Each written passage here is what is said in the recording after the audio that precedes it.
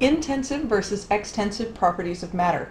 This is something you probably haven't seen before. I know a lot of stuff about matter you may have covered in 6th through 8th grade, even 9th grade in IPC, but intensive and extensive properties are a little bit different than anything you may have already studied.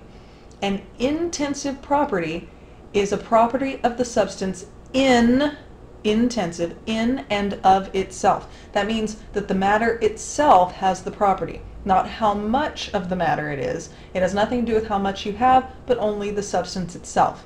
An extensive property depends on the extent, for extensive, the extent of matter that you have. The extent means the amount. So if you have a lot of something, it will change its extensive property versus if you have just a little bit of something. So an example of an extensive property is mass. The more you have of a substance, its mass will change. An intensive property could be color. Color doesn't change just because you have more of something.